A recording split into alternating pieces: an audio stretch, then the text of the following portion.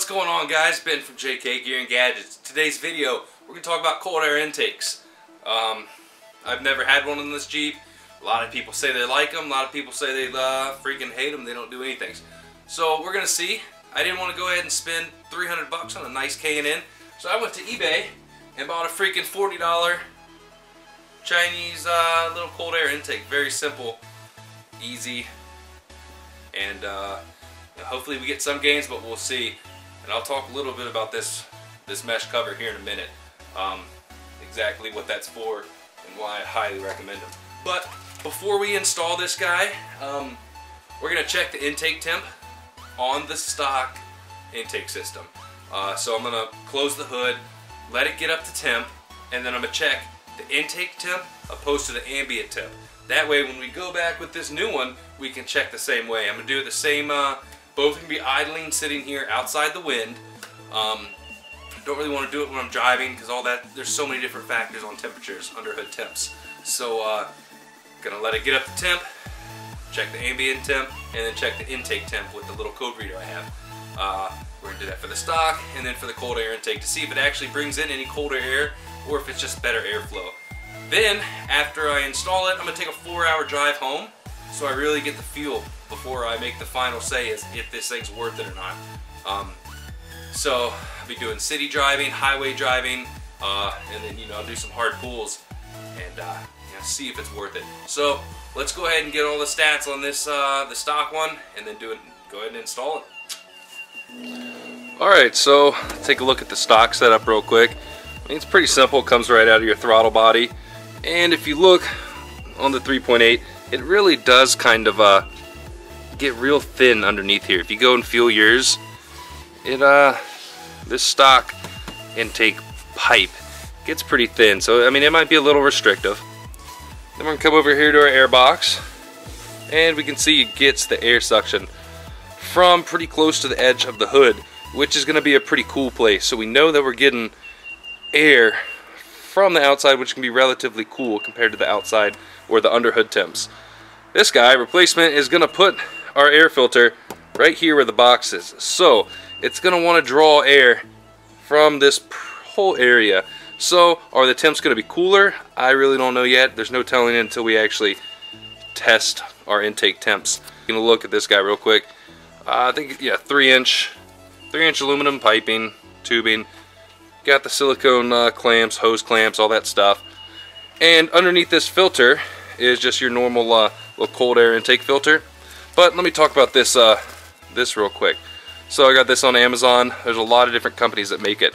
But what it is, it's a very, very fine mesh. It's like a pre-filter. So it's going to keep out any mud splashes or water splashes. The one big thing I hate about cold air intakes is that you have a filter sitting out here in the open. I know a lot of the newer systems, K&N, they do have some type of air box. That's one good thing about the stock systems and those other systems, is that you have an air box. What that means is if you go through a huge puddle and water comes up here and splashes on it, you don't have a filter that's just going to suck it straight into the engine and hydrolock your engine. So that's one downside to these cheaper filters or cheaper systems. If you do get an open filter system like this, get one of the pre-filters, preferably one that stops water. And naturally, if you submerge this in water, it's definitely not going to freaking stop it, but water drops, splashes will run right off this little pre-filter. And I think they're around 16 to 20 bucks.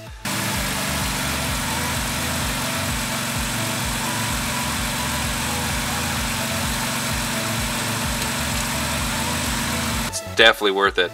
And I mean, like I said earlier, if you're submerged, it's not gonna freaking stop it. But if I'm to the point where water is like above my fenders, screw it. I'm grabbing my camera, I'm grabbing my gun, and I'm abandoning ship. I'm not freaking going in water that deep. No, I'm swimming out of that hole. Engine's off, and I'm gone. All right, guys. So while we're waiting for the engine to warm up, I want to talk about a few things I have planned for the channel. I really want to start doing like a monthly giveaway. For like example, this time cold air intake kit worked good. I'd love to be like, oh, throw your name in the comments if you want to be entered to win the kit or win a kit. But before I do that, I want the channel. I need things from you guys. I'd like to be able to use my YouTube earnings to go towards that. Yeah, everybody knows that YouTubers do get paid for making videos, but it's not much, penny and dimes. But I'm getting close to be able to start doing something like that. You know, 50 or 60 bucks a month, do some giveaway. But how do YouTubers get paid? It's from the ad in the beginning. So, you know, if an ad pops up for a video, you know, if you're watching a channel that you really like, help them out, watch the ad. You know, you don't necessarily have to skip every ad all the time.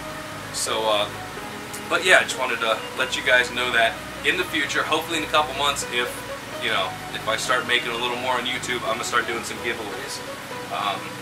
So, sorry, I'm just talking, waiting for the engine to warm up, so blabbering. But let me talk a little bit more about this intake kit that I got. Alright, so this, like I said, I got it on eBay. I want to say it was 40 or 44 bucks or something, free shipping. Got here in a couple days, and came unassembled, but the assembly's super easy. You have your little reducer silicone hose, goes from 3" to 2.75 for the JK throttle body. You have all your hose clamps, a hose, little fitting came pre-installed for the hose, your air filter, and a little universal mounting bracket. What this is going to do is, once I find out where we're going to mount it, it's going to mount under this hose clamp, and then you can just to support the weight of the filter, mount it somewhere. And one of the things comes with a little grommet for the intake temp sensor. But yeah, that's it. It comes, I mean, you can get a black one, blue one, red one. I just went with black because I don't like super showy stuff unless it's supposed to be showy. You know, the $40 intake is not that. Hopefully this will work good and it'll be a budget-friendly option.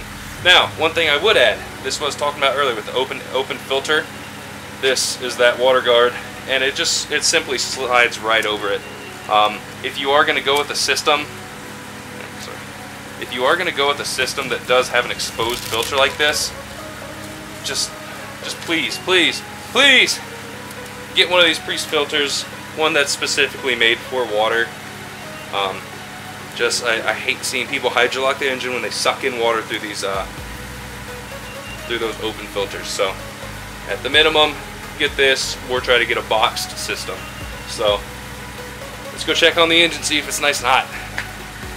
Alright, so I've let it sit here for a while and it's finally settled out. Outside temps 49 degrees, intake temps 104. So I mean, we're looking at a we'll say 55 degree difference with the stock.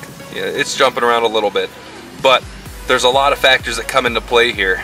If you have a hood louver, that's going to drop your underhood temps a bunch. If there's any wind, that's going to lower your intake temp. And this is all at idle. Like I said earlier, once you're driving, it throws it off completely too. But I'm just using this as a baseline to compare the cold air intake to the stock intake. We're going to say 55 degrees difference between intake and ambient.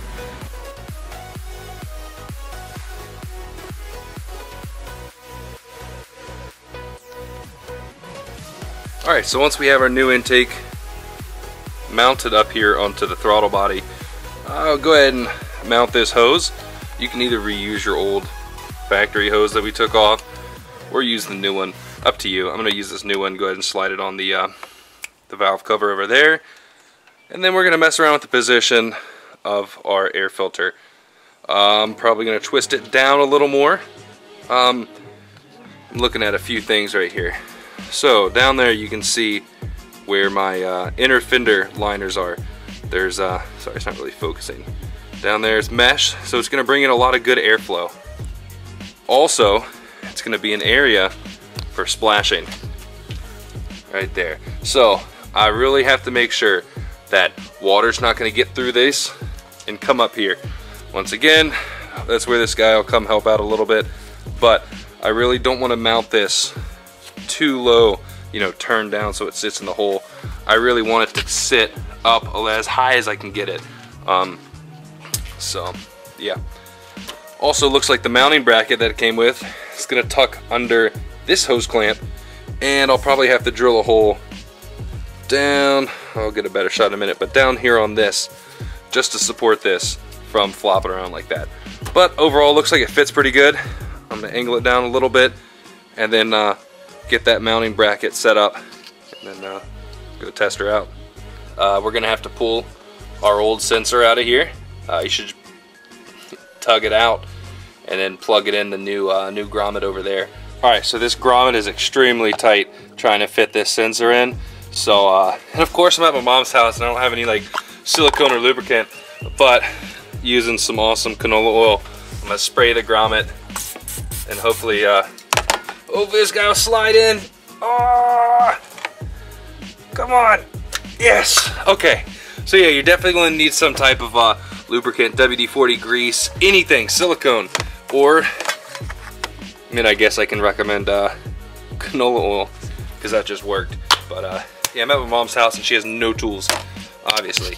And I did realize that I'm gonna need a drill to drill out holes right there, down there, for the mounting bracket. So I'll probably have to swing by my dad's house or call him, have him come over with a drill so we can drill a hole and mount that bracket up there to hold it up.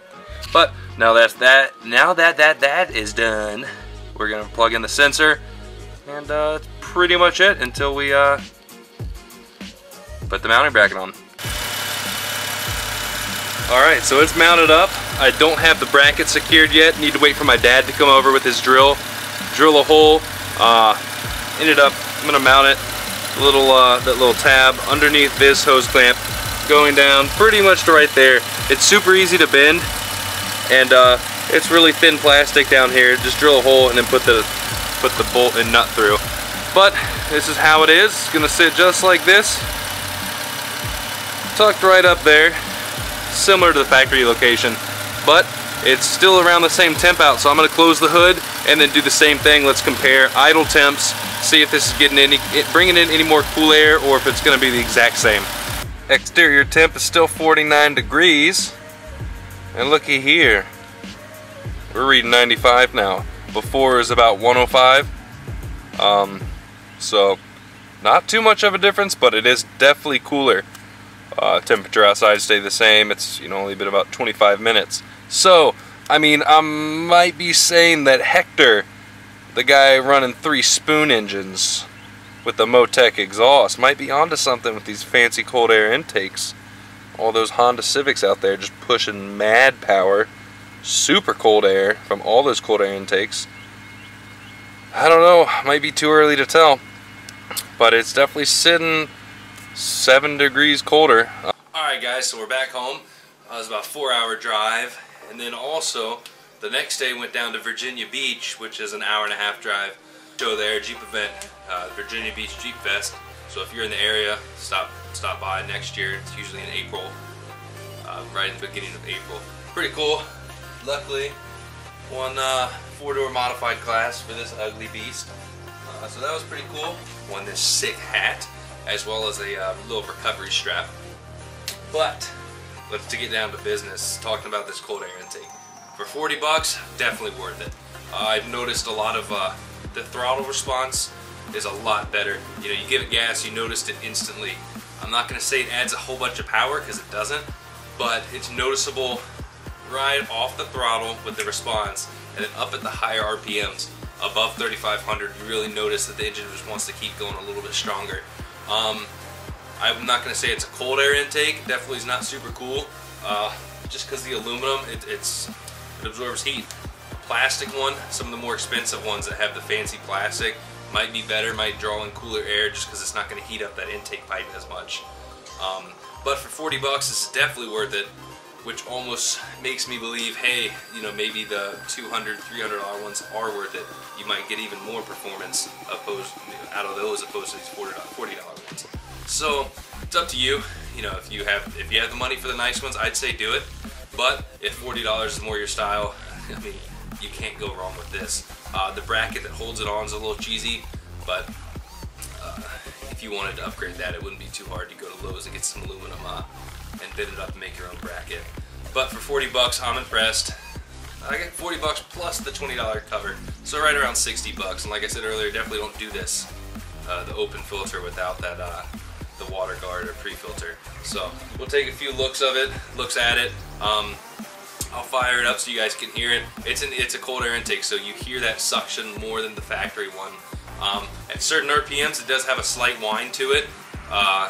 Just that's natural with these things. You're going to get more air movement through them, so you're going to hear a little more whine. That's one good thing about the stock one, is it's quiet. You don't even know it's there. Once you start getting these high performance intakes, you're going to hear a little more noise. But it's pretty cool. You get on the gas and you hear more noise, so it sounds like you have a better engine under the hood. So in the end, is it worth it? Yep. But I like it. Hope you guys enjoy the video. Be sure to subscribe, give the video a thumbs up, check out the other videos, and just wait for more. We got another adventure series coming up, going up to Roush Creek this weekend. Not camping, so none of that footage, but we're gonna have a great time. Hopefully get some good muling in. So that video will be posted probably in 2 weeks, because it takes forever to edit those things. But let me do a little walk around with the cold air intake so you guys can see it. And if you have any questions, throw it in the comments below. Thanks.